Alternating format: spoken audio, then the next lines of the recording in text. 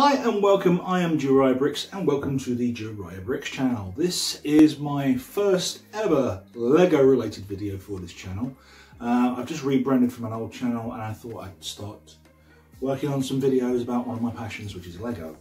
And in front of you here, you will see, in front of me I should say, I've got the two versions of the 7498 police station. I believe this was brought out in 2015 or maybe 14, I'm not too sure about the date exactly. You're going to say to yourself, why have you got two of these sets?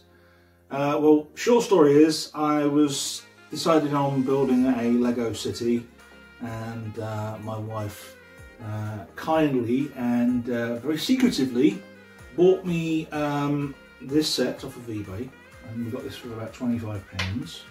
And she bid on a second one thinking she wasn't going to win it, and she did.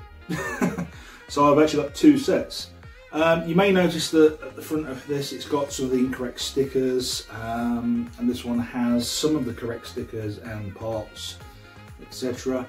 Obviously these are second hand, so they're not going to be complete. I've had to source a few parts to finish these off, and the plan is for these two sets is to smush them into one set. And yeah, that's going to be a momentous task to do, I should say.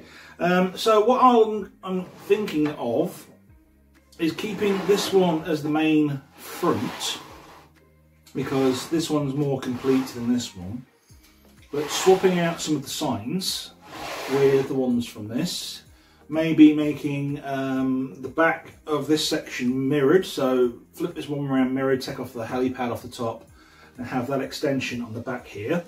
Maybe make it modular so I can lift off the sections and the floors, fit my minifigs in, etc.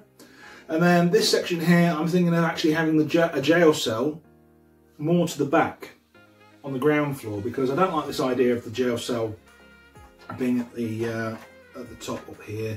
I don't know, something about it. I mean, I know this is a play feature for kids, but honestly, if it was me, I'd have a jail cell on the bottom.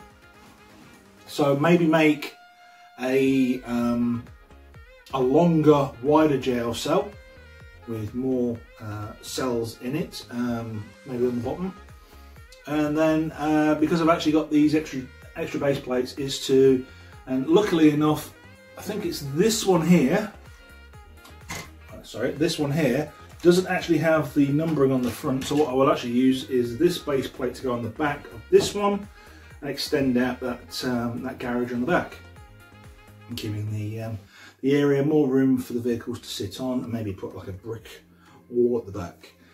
So that's the idea. Going over these sets, this one has grey up on here for some reason, while this one has black on here.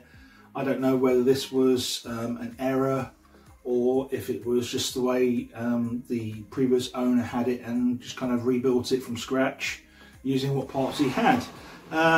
This one did come with some extra vehicles than this one. I've got an extra car here. I think this is the same as the one off of this set here, minus one of the sirens. No, it's totally different. Maybe it's the same as this one here. See, that one's got a different thing on the top of that one. It's also missing its number plate on the back. So yeah, totally different.